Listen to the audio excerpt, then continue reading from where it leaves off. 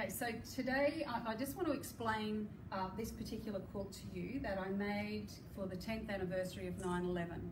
And today being the 17th anniversary of 9/11, this quilt is very poignant to explain the meaning of it.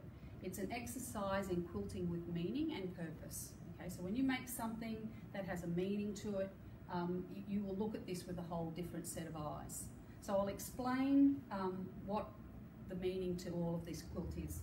So the centre panel here, when I made this, I made for the 3 planes that went down. So clearly the pentagon here is for the plane that went into the pentagon, and the Statue of Liberty up here is for the Twin Towers, the planes that went into the Twin Towers. And you'll notice that the flag at the back of the Statue of Liberty, there's a little star missing off that flag.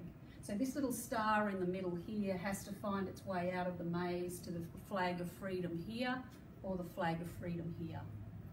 The rows of quilting here are representative of the field, the cornfield, where the 3rd plane went down. So that's what that centre panel is representative of.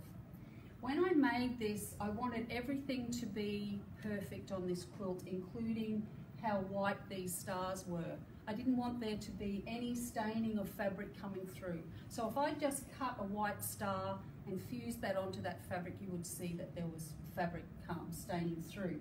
So what I did was took this square and then cut this star, this 5-point star, out of the centre of this, and then fused a white piece of fabric to the back of it, so this remained pure white. That allowed me to stitch into this fabric and keep that star pure white. Every single star on this quilt, although they're tilted backwards and forwards, their little heads are pointing up, except 2.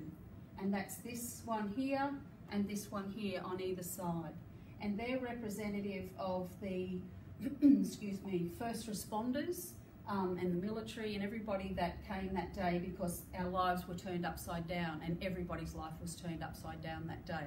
So that's what those 2 straight stars but upside down stars mean on either side. We've then got running through every star the white ribbon of hope that runs through. The corner panels here, these little pieces here are representative of blood, of droplets of blood, okay, that fell that day. Then I formed a diamond into each corner here and quilted a diamond either side, and I did that as the positive because I've had fun in the United States as well. It's not all sad, and that was because I'd been to Las Vegas and had fun, but after last year that means a whole different thing. Okay, so that's the meaning behind that quilt, and there's other little bits and pieces excuse me, on that little iconic things about America on that quilt. So I thought I'd just explain to you. You'll look at that now with a whole different set of eyes, and it's my proudest piece. Okay, so that's it. Thank you. Thank you.